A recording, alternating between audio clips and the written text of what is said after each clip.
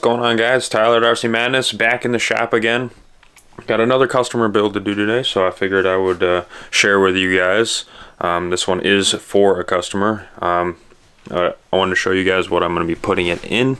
It is going to be a Limitless build. Of course, Arrma Limitless. Everybody's pretty familiar with that one at this point. Awesome car. Per the customer's request, we are putting in a savox, what is this guy, 1210 servo, and he wanted to go Hobbywing, so we're doing Max 6 with a 1650. He wasn't going for all-out speed for this build. He wanted some good reliability, and he's going to be running it primarily on 6S, so we're going to set him up for a very drivable setup, which I don't know if a lot of guys do this for this car, so I figured it'd be cool to share if you're not looking for ballistic speed. And of course, we're going with a Futaba 4PM. He wanted a little bit a nicer radio, mid-range. Not too bad of a price at the current time. So I'll show you guys that too in the video. But I'm going to throw this together, show you guys the fitment. I'm not going to break it down step by step. If you want to see something like that, the Arrma Typhon buggy I did, the roller, it's essentially kind of the same setup.